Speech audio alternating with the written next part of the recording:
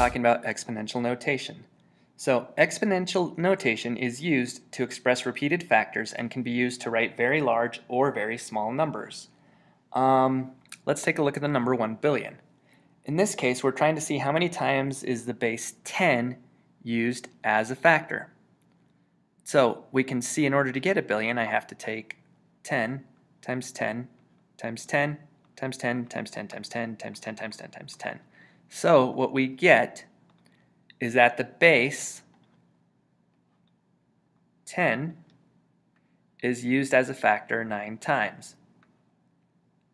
And that 9 is our exponent because it shows that we took the number 10 and multiplied it by itself 9 times.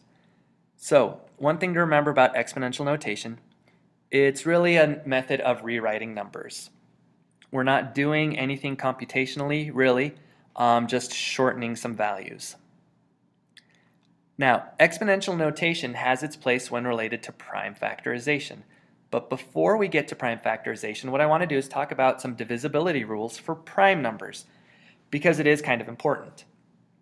I'm only focusing on prime numbers because that's really how it relates to prime factorization. And so let's go over a couple. First, we have 2. If the last digit is even, then I know it's divisible by 2.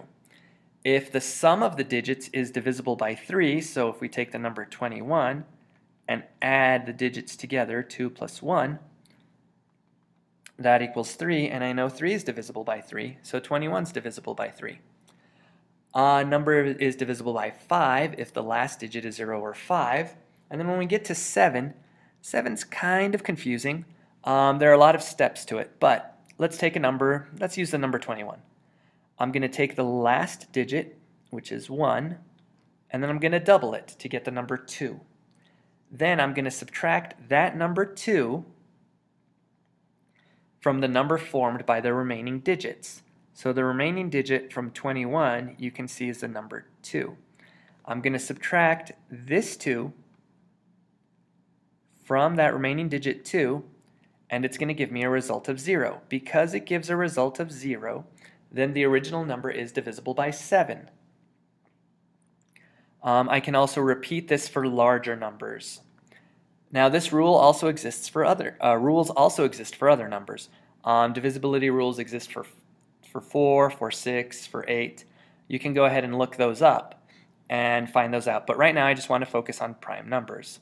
So back to the idea of prime factorization.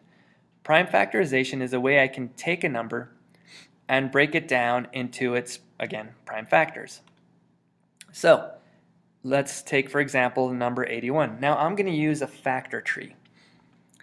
And I know that 81 is divisible by 9, which leaves me 9 times 9, but I'm going to break it down into its prime factors here.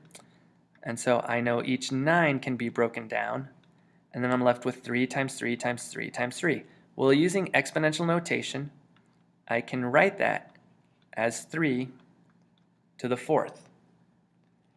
Now let's take a look at the number 1,470. It's a larger number. It ends in 0, so I know it's divisible by 10 or 5.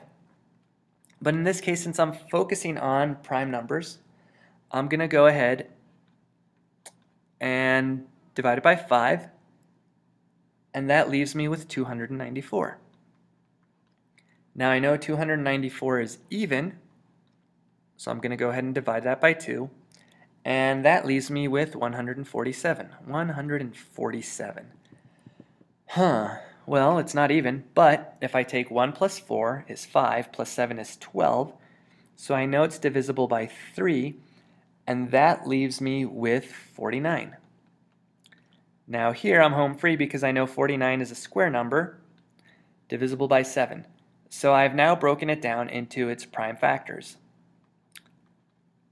So the prime factorization of 1,470 is 2 times 3 times 5 times 7 squared. And that is how you write the prime factorization of a number. Now here's one I want you to try on your own.